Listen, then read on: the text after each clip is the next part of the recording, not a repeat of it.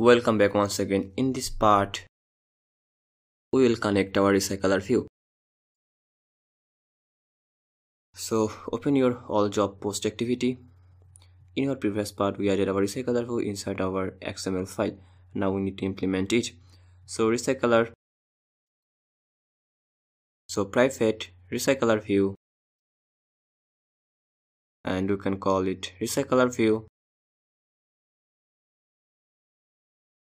So RecyclerView is equal to find view by ID r.id.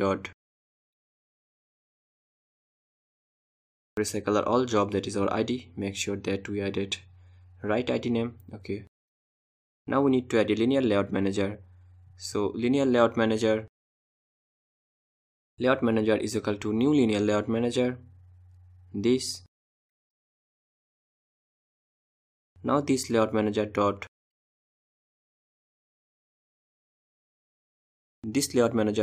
set reverse layout true, and this layout manager dot set stuck from int true, and RecyclerView dot set has fixed size, and RecyclerView dot set has fixed size true, and RecyclerView dot set layout manager is going to be layout manager. So I think all done. So we set our RecyclerView inside our all job activity. So make sure that you added all this line of code. Now we need to add our database. So FireBase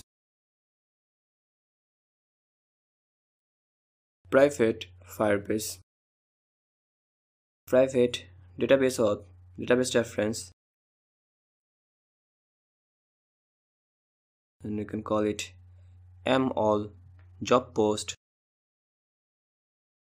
And now in here we need to create a new job post, new database. So we can call it all job post is equal to FireBase database dot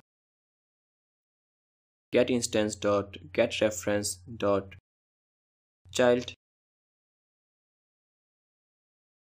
And right now we can add our this job post ID name. We will change it later when we will add public database inside job post. So we can add it now,